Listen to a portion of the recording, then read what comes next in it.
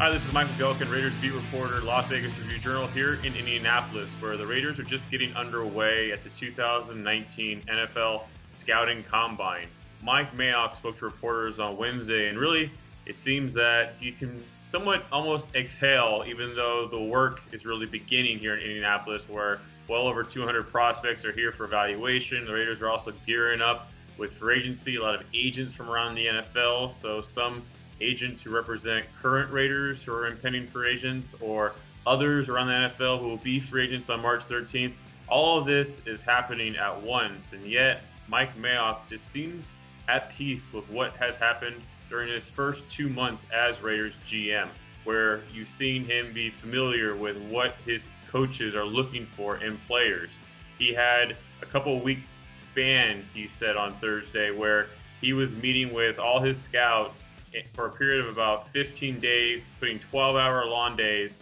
and during this 2-week span, was able to put together the team's first draft board leading up to the April 25th to 27th draft, and also watching hours and hours of game